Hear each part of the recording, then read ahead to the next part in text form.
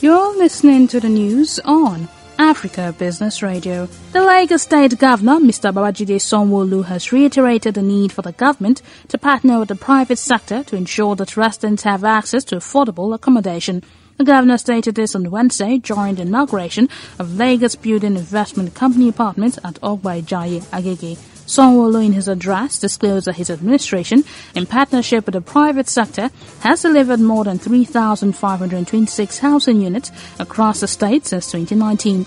The managing director, LBIC, Oluwatobiloba Lawal, said the inauguration of the Greater Lagos LBIC apartment is a testament of Mr. Governor's commitment to the provision of affordable shelter that could stimulate the economic growth of the state. Hence, the theme's agenda is working.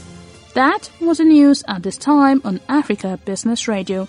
You can continue to listen live online at www.africabusinessradio.com or via a mobile app.